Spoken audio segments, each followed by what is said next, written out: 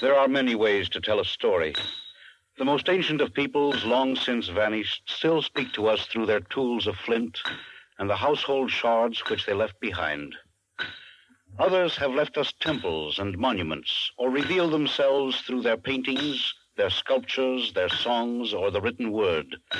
But sounds, too, are a part of all life. And while the sounds of history are gone with the winds that bore them, we can reconstruct enough of them from our own experience to tell the story of our forebears through sound. From the time of their arrival upon this continent, through their trials and tribulations and triumphs.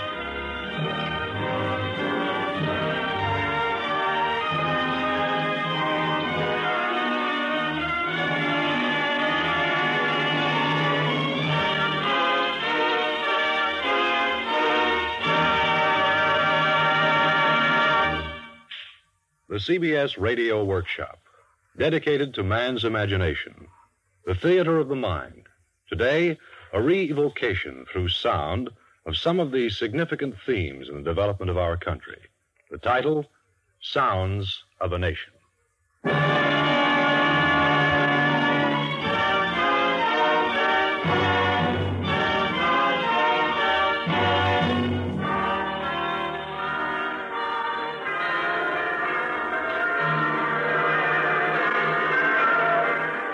The bells are ringing throughout the land this week. Hundreds of bells, thousands of bells, tens, perhaps hundreds of thousands of bells. From the clear, joyous village bell, as pure as virgin landscape, to the majestic choirs cast in bronze of the big city cathedrals.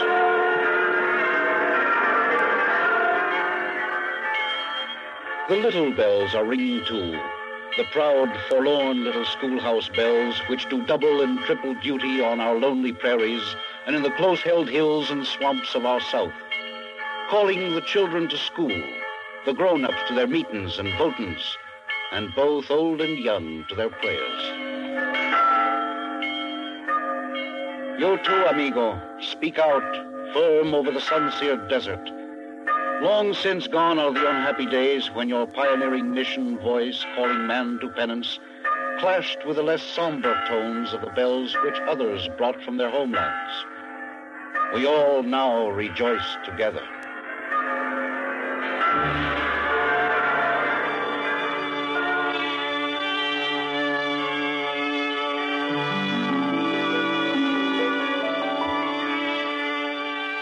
There were no bells in Plymouth, Massachusetts in late October of 1621.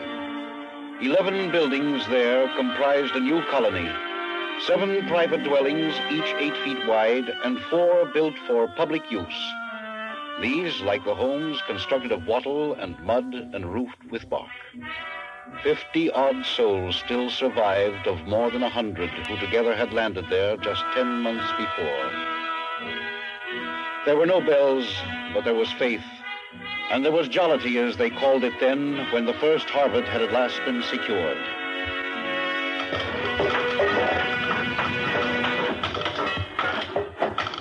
If the rain but hold off, James. I was but learning the call to arms. Leave thou the calling to Captain Standish. Fetch thou some wood for the fire instead. I truly pray to heaven. And it may not rain, I know.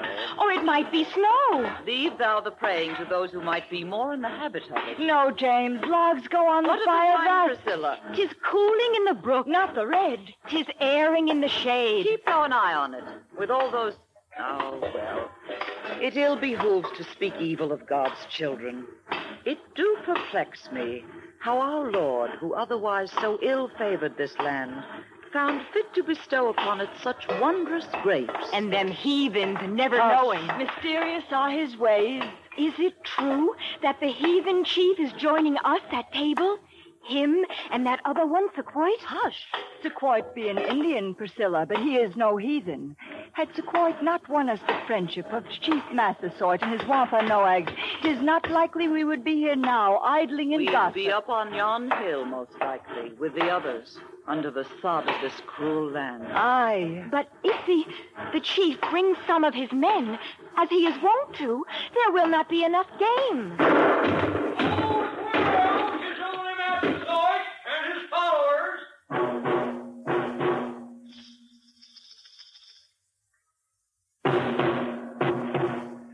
Massasoit showed up with no fewer than 90 of his selected braves, each one twice as hungry as any pilgrim.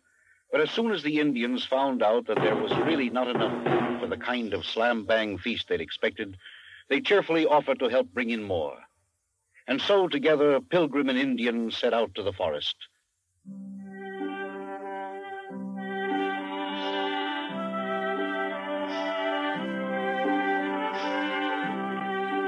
The Indians alone brought in 4 deer, plus no one counted how much other game, and the Pilgrims contributed their share, not least of all a supply of the potent wines which they had learned to concoct from the abundant native grapes.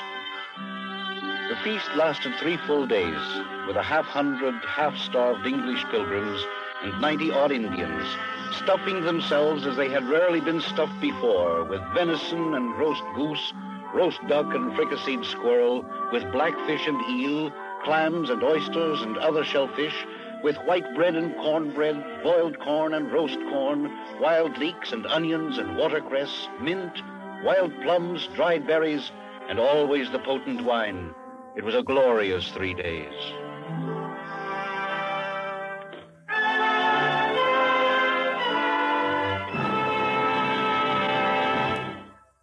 More than 300 Thanksgiving festivals have been celebrated on this continent, which at first seemed so harsh and limitless, since that first memorable brawl in Plymouth. Each generation since 1621 has, of course, created its own pattern of living, with its own sounds.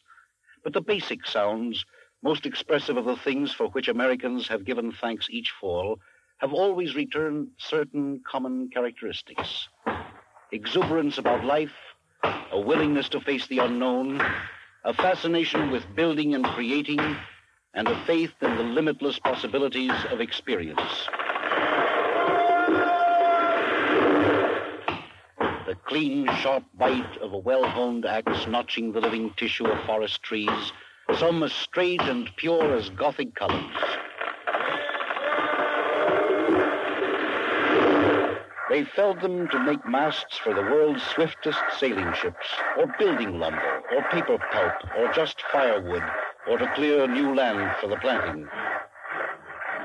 And the saws, the busy saws, hand saws, band saws, two-man saws, power saws, cutting an endless supply of boards and planks for more and more homes, in more and more towns, for more and more Americans. And the mallets, first wood, then iron, driving the stakes which in the course of a few generations made a checkerboard of the new continent, a squared-off flag of private domains. Then the hammers, driving pegs and nails to fix the fences, fix the shingles, fix the barns, beating out the yarn rims for the wagon wheels, beating out rims for the wagon wheels that could travel across the land on roads of clay or sand humped with rocks, or no roads at all, carrying the ebb and flow of New World humanity, precious produce, and that eternal verity, the mail. Ho, Caesar! Ho, you Bess! Ho now! Here! People are waiting for us! Tens of millions of us know this sound, the blacksmith shaping a red-hot arc of iron into a horseshoe.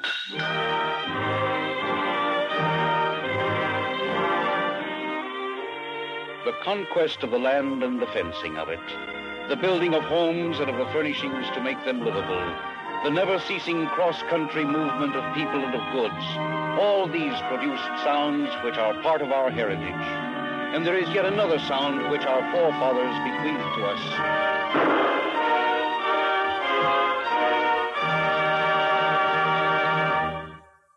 The sound of firearms. The Pilgrims used the blunderbuss, inaccurate but loud. Then came the flintlock, the straight-shooting rifle, the handy carbine, the pistol, and the revolver. All of them too often misused in needless slaughter, most of all of Indians and of buffalo.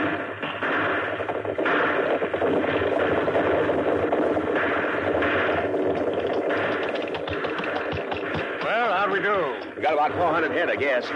But look at here, boss. Look at what? Well, there ain't nobody around can eat that much buffalo.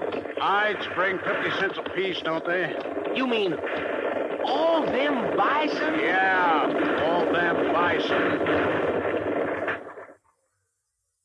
Not all of the gunshots heard on the continent, of course, were fired in unworthy causes.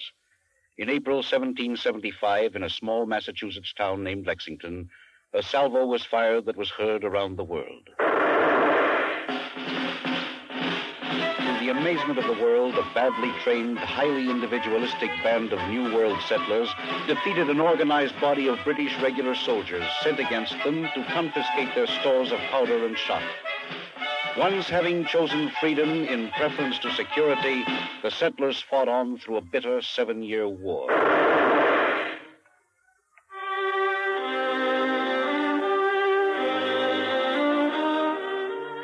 These are the times that try men's souls. The summer soldier and the sunshine patriot will, in this crisis, shrink from the service of their country. But he who now stands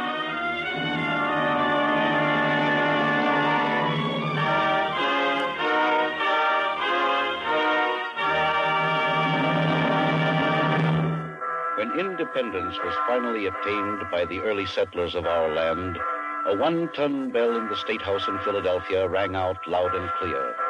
It was rung after that at every important occasion in the development of the new United States. But the bell had always been brittle, and in 1835 it cracked for good. Now, when the symbolic sound of this broken token of man's will to freedom is wanted, it is only struck gently with rubber mallets. But the sound of its voice, however cracked, has attained a worldwide significance.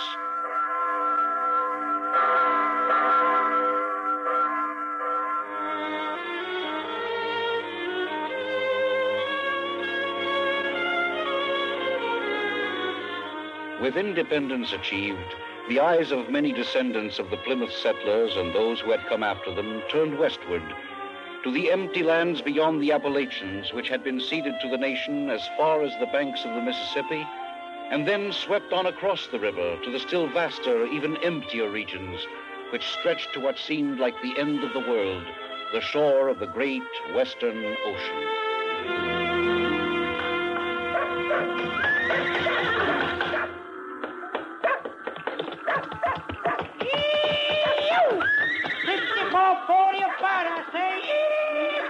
Oh, shush now, Jasper. You've been yelling that long enough. Now, let's get.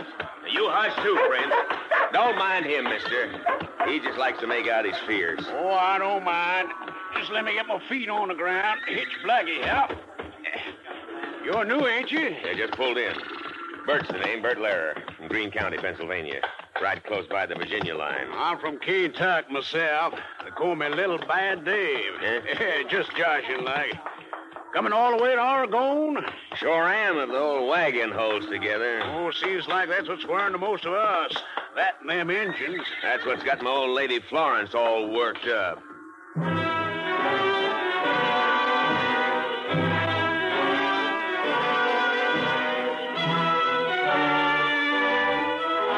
This was Independence, Missouri in 1846. Those who assembled there came from everywhere, and they brought everything. Their families, their belongings, their hopes and dreams, and even their cattle. And when they finally embarked on the Western Trail, they carried the mark of destiny upon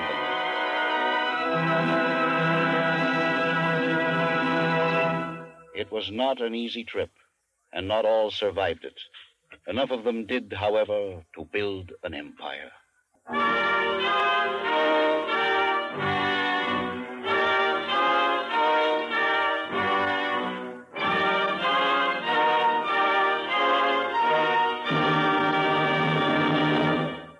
By this time, the eastern coast of the continent was dotted with cities, with cobbled streets and gracious 3-story houses and other modern conveniences, including slums.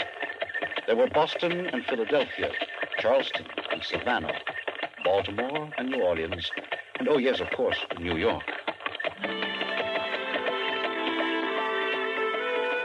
Life was gentler there, with good manners and parties, and a gentleman, of course, had a carriage.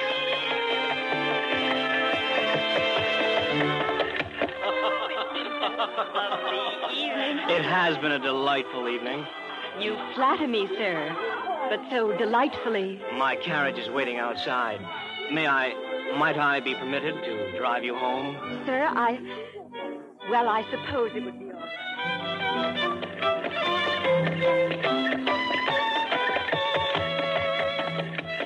The cobbled streets at times, though, had to carry more serious burdens than amorous young men and women.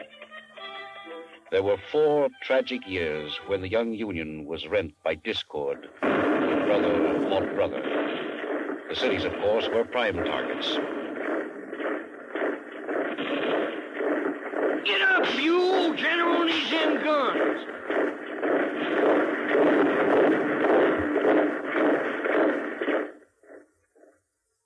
The bloody fraternal strife was ended at last, its sounds never again to be heard in the land. One nation, indivisible, with liberty and justice for all. New sounds by then had joined the national symphony. Ever-increasing numbers of devoted men of many nations and varied antecedents had long been pushing against the frontiers of human knowledge and skill. And now the age of invention was at hand, and our young nation was seizing it as its own. 3 generations before, a Scotsman named James Watt had learned to harness the power of steam to make it work for the benefit of man. And a Yankee, Eli Whitney was his name, had designed a piece of simple machinery which freed countless thousands in the course of time from the drudgery of cleaning cotton by hand. The spinning of the clean cotton and other textile fibers into thread for the weaving had been attended to by an Englishman, among others, James Hargraves by name.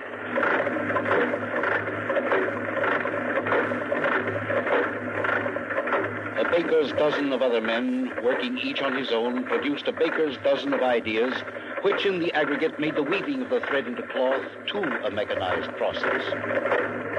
Here in New England, just like I hear it in the old country, we took all them ideas about ginnings and spinning and weaving, put them all together, got us a steam engine.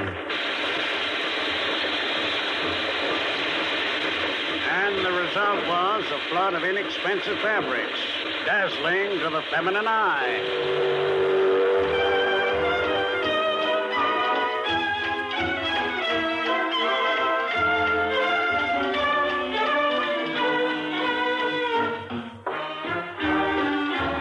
New York Irishman, the persistent Robert Fulton, having heard of experiments conducted by others, had installed a steam engine on a riverboat and hitched it up to side paddle wheels. He had turned the waters of the world, regardless of winds and currents, into fast, dependable highways for the transport of goods and travelers. And a fella called Stevenson over in England or somewhere started pulling whole wagon trains with one of them steam dinguses. A locomotive, he called it. He put them on rails first, of course. Well, Sirree Bob, you couldn't put one like that over on us. We had the same kind of things running down to Washington almost before the old Baltimore could get its last horse off on them wooden tracks. And then from Albany to Schenectady, and back on down to New York, and out to Buffalo and Chicago the other way. And then still further west, until, believe it or not, in 1869, they drove in a golden spike out there in Utah someplace and joined up 2 of them rail lines.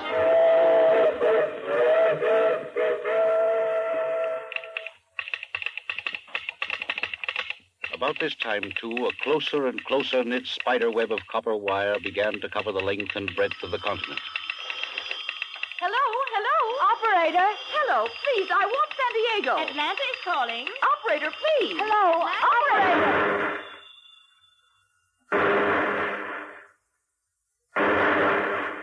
Symbolic among the many strange sounds which were forming a new pattern for the country's age of invention and industry, in which we still live, was one in particular. This is the sound of a monumental trip hammer, weighing many tons, built to temper and shape the steel which was asserting itself as the world's new master, the backbone of national economies, the measure of their prestige, and the gauge by which even a people's potential to wage war was soon to be judged. This sound not only set the tone for the transformation of our nation from a basically agricultural to an industrial one, but also quickly became a Pied Piper's melody for work-hungry, peace-hungry, opportunity-hungry men and women throughout the world. They responded by the millions, abandoning their old homes to follow the rainbow trail to the new world and to partake of the new bonanza. The hands and heads of the newcomers helped to make the nation a giant among the world's giants, and also to shape new syllables for the nation's vocabulary of sounds. They took up places amid the awesome rumble of the steel rolling mills. They manned the levers which controlled the doomsday clatter of the sheet steel plants. The newcomers gentled the giant presses which now shape whole quarters of automobile bodies in a single brief embrace. And they steadied the handles of the bone-jarring air-driven chisels and hammers.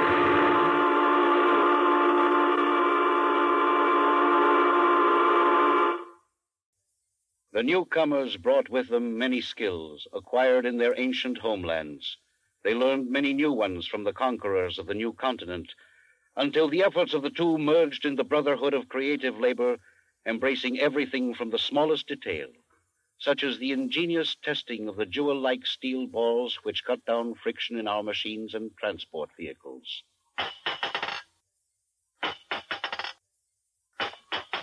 From the smallest to the largest.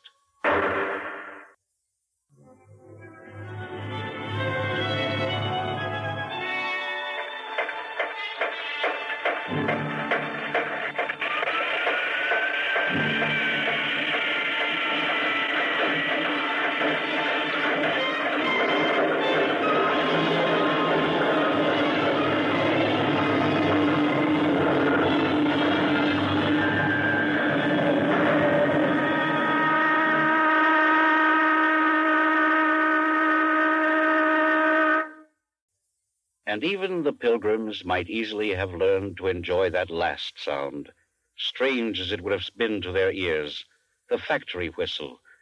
It may tyrannize our lives, but it also brings to us the welcome news. It's time to go home.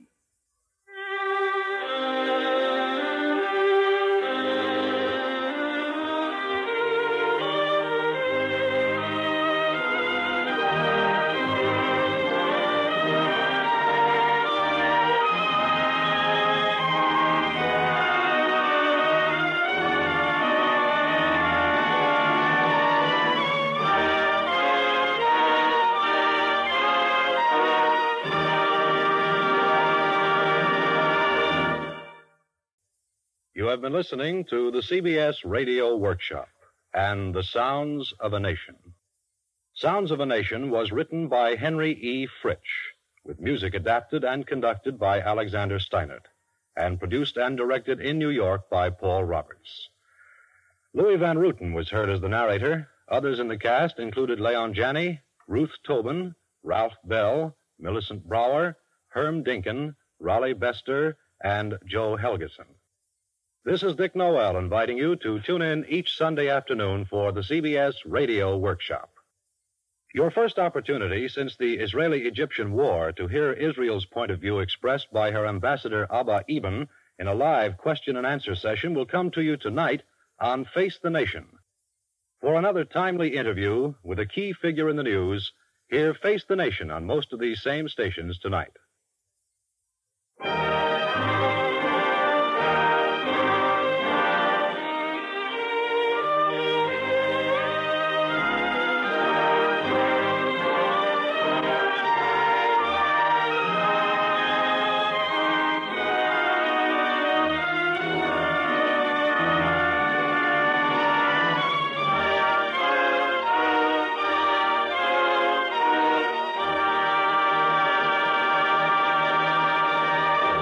Stay tuned for Suspense, which follows immediately over most of these same stations. America listens most to the CBS Radio Network.